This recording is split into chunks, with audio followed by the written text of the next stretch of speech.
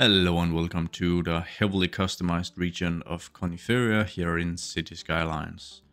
Our region is approaching a population of 50,000, which is quite nice. The streets are full of people, the highway system is seeing good use, and so is our public transport options, buses, trams and commuter rail lines. In today's build, we'll be filling out an empty area in the southern part of Port Douglas with a very highly detailed, beautiful park full of nice scenery before we move to a hillside northwest of downtown to develop the wealthy neighborhood of Gold Hill, which will feature some very interesting mixes of Montreal row houses and old expensive houses and provide quite a stark contrast to all the skyscrapers just nearby. And if you enjoy my content, hit the like button and consider subscribing to never miss out on new uploads. Nearly 90% of my regular viewers aren't subscribed, so maybe you just forgot to. Anyways, thanks in advance. Alright, so a little heads up for this episode. It's probably gonna be a little shorter on the voiceovering and just much more time-lapse than usually, which I hope you'll still find enjoyable. I will try and pick some music that I find nice. Of course, it's very subjective, so there's that. But I think I'm getting a cold or something. My voice is a little coarse, and the same for my throat. So yeah, fun times coming up. I hope I'll be able to dodge it, but doesn't feel great right now. So more time lapsing and less voiceover.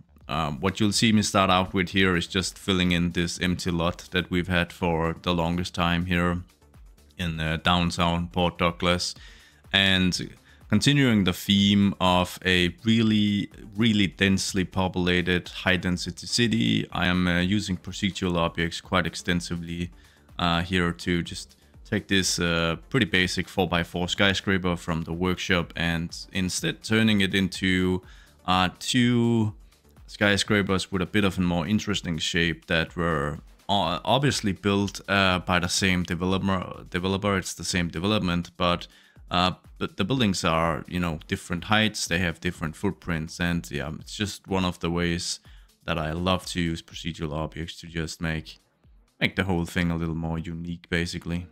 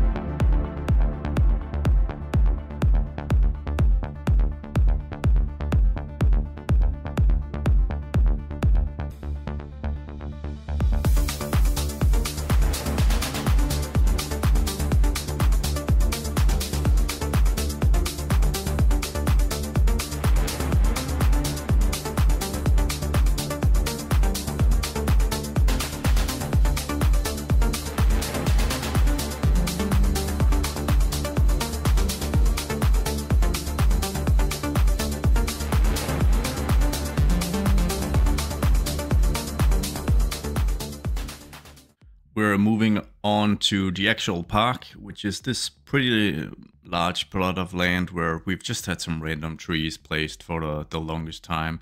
And that's something I always end up doing because I can't stand having like super empty areas on my map. I'll rather just fill them with trees until I get around to developing them. I think one caveat that you should be aware of if you want to do the same is that this is going to absolutely tank your FPS, but I guess by now, you know, we're at about 9,000 custom assets into Coniferia or something like that. I'm pretty used to having a brutally low FPS, so yeah, I've been marked by war or something like that. Anyways, the basis for the park is basically just these very, very nice concrete pathways for pedestrians that I spread out here to create sort of just a random layout. Just make sure that there are like 2 big routes and gotta have some restrooms, you know, that's good public service. Non-pay restrooms even, so yay, I'm saving the world here. I'm going to add so much flora and trees and bushes to this park, you won't believe it at the very end. And some of you will probably prefer like a cleaner look, but if you are a regular here on the channel, you'll know by now that I'm a big sucker for nature in general, so I'm just gonna squeeze as much in terms of beautiful flora that I absolutely can into this park, and do a bit of detailing surrounding the park as well as we do here. But we're gonna end up with some cool stuff on the park, some actual tourist attractions, and I'm going to turn it into a functional park as well by using a little trick with some custom park entrances where I can remove the gravel underneath, and I don't have these park gates from the vanilla DLC. What's it called? Park Life? I don't even remember, but I don't like the gates, so I create my own custom entrances. It's what you will see me do here actually, and it works quite well. But I'm gonna leave you guys with some more time lapsing while we just make this park a very, very nice place to be by creating nice piers you can use. Lots of good stuff, and I'll get back to you when we've got more different stuff coming up, which there will be more of.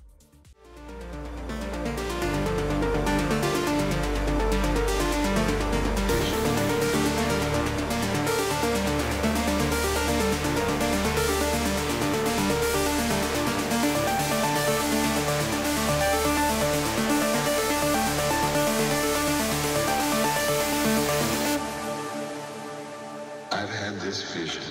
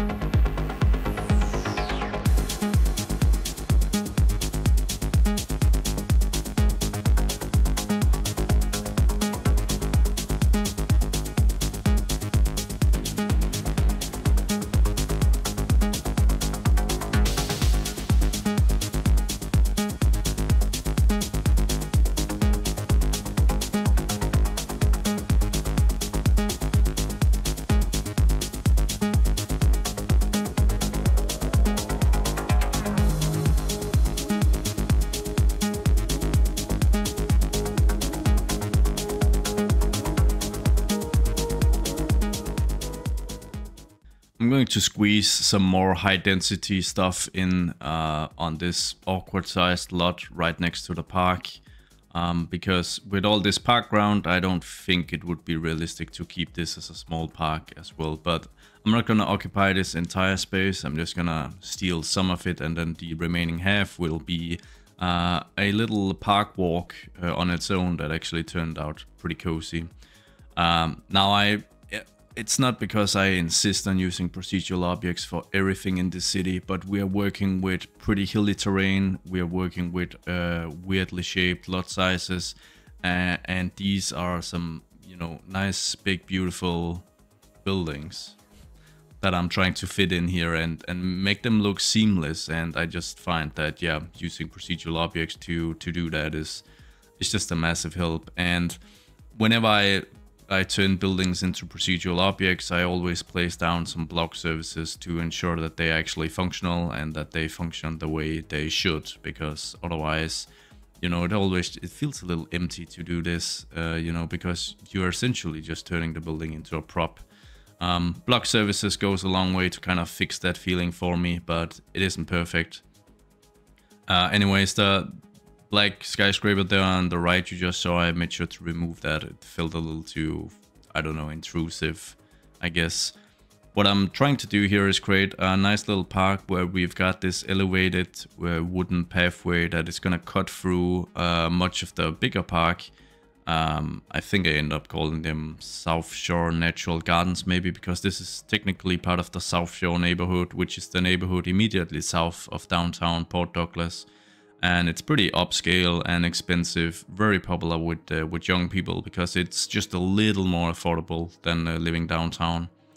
I mean, it's still not affordable, you're not going to be able to save up, and you're never going to be able to buy a property as a millennial here, but oh well, the coffee is good, even if it is expensive.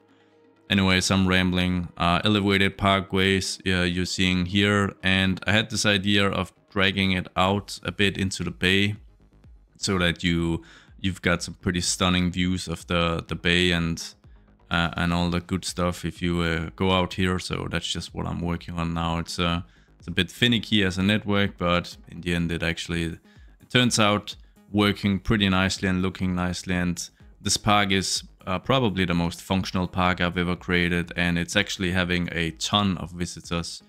But this is also a really high density area with lots of people living here, and also quite a few workplaces. Lots of people commute here as well. So yeah, I'm gonna leave you with some more time lapse.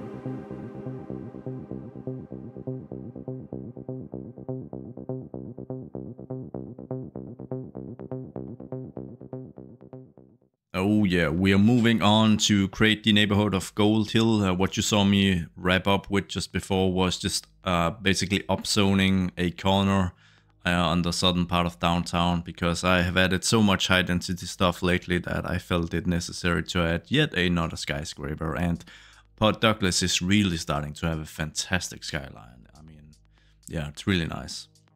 Anyways, Gold Hill, its immediate neighbor to the south is the neighborhood of Hillside, and they share some characteristics. They initially started as really posh row house neighborhoods for the wealthy of the city, but while Hillside has developed extremely fast in recent decades and seen a bunch of condo skyscrapers move in and new developments all around, then community efforts here in Gold Hill has been pretty successful in trying to maintain the original look and feel of the neighborhood, which means that the density is actually pretty low for the location. It also means that like the price for properties here in Gold Hill is just ridiculous. It's you know, if you want, let's say you're on the market, you're fortunate enough to be on the market for a large single family house, you know, maybe 100 years old, almost a mansion but not quite. If you're on the lookout for something like that and you want to be close to Port Douglas, then this is the spot, because moving a bit up the hill here in not too many minutes, or actually it's probably going to be like 10 or 15 minutes, because this is a big development. Anyways, later on in the episode you'll see what I'm talking about. We are having some single family housing up here that is absolutely stunning. Beautiful traditional American architecture mixed in with some of the some more modern mansions, and yeah, it'll be on the cul-de-sacs that I'm placing right now that we'll be seeing this single family development. But just imagine having a house here. You have, you know, it's not exactly quiet, but you have the feeling of living in a quiet suburb. You know, some traffic noise of course, but lots of greenery, decently quiet streets, but you're literally a 5-minute walk from the downtown core of Port Douglas. So yeah, very, very fancy. If you don't need an actual house, but you want to live in a central location and in beautiful architecture, I recommend the row houses we're placing right now, because these assets are just gorgeous, and I wanted to make them a very iconic feature of Gold Hill. And yeah, the iconic part, of course, is they've managed to preserve quite a few of them. There are some newer developments as the one we're placing right now. This is actually like a Dutch design, and I'm using PO because, once again, this is a very, very difficult lot to actually build up. It's such an awkward shape, you know. But Gold Hill really maintains a nice character, and I'm very happy with how it turned out. And my voice is absolutely killing me right now, so I'm going to leave you guys with some more time-lapsing.